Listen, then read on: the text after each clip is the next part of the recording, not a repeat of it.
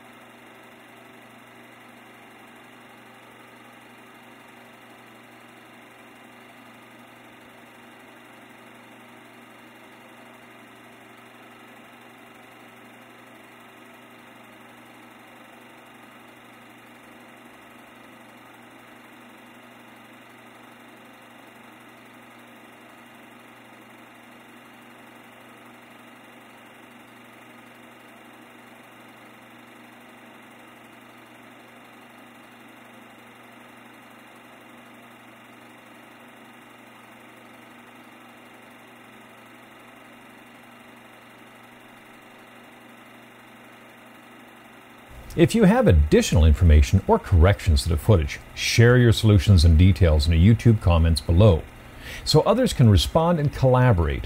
Subscribe and you'll be notified as to new releases every week.